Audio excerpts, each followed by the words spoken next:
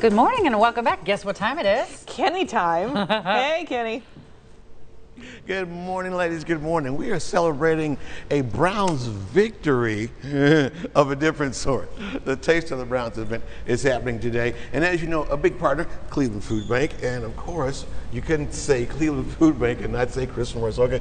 Good morning. Good morning, Good Kenny. to see you, We're my so dear. glad to have you Yes, here. indeed. Love the new digs. Oh, I well, haven't thank been you. here. It's been a year. I know, it's been a year since we opened our Yeah. new partner distribution hub, and the good news is that having this additional capacity is really working. Okay. We distributed almost 52 million Come pounds with. of food this year. Okay, And that's that's 3.5 million more pounds of food than we did last year, in large part because of this additional capacity and space. Three and That a food, half of course, million more. More. Wow. And that food, of course, went out to our amazing network of about 1,000 program partners across a six-county service area. So, Okay. you know, this is the hub where we're bringing in food from the food industry, from the government, Yeah. where we're buying food, Okay.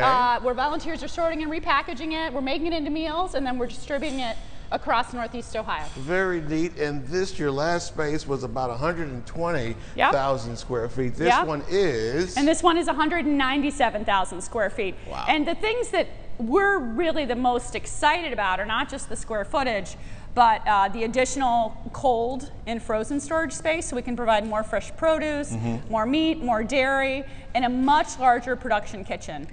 We're currently making about 7,500 meals a day in that kitchen, and we know that more meals are needed, so it gives us the space to do more. Prior to Kristen, so about 7,500 in this facility. The other facility, maxed, you could make how many? The capacity of our old kitchen was 4,000 meals a day. Wow, look Yeah. at you guys. So, you know, I wish there wasn't so much need out there, but there is. Families are really struggling with higher costs of living and wages that just haven't quite kept up. And so we're actually setting new records every month for the number of people that our agency network is serving, and that's unfortunate. Yeah. But it's why community support is so important and why we got Taste of the Browns tonight. There you go, and we're going to talk about that. We're going to have some of the chefs come in. We're going to take a little tour. Well, it's going to be a big tour because this place is insane. And then we're going to talk a little bit about what we're going to do with the old facility. Yes. Groundbreaking, well, ribbon cutting next month. That's Ribbon huge. cutting next month, Huge. yes. See, it's a Browns victory. See, the glass is half full. The Browns are winning. We love the Browns. They're so Okay. good at the food bank in our Taste community. of the Browns, but it's a still Browns victory. All right, we're going to go back to you guys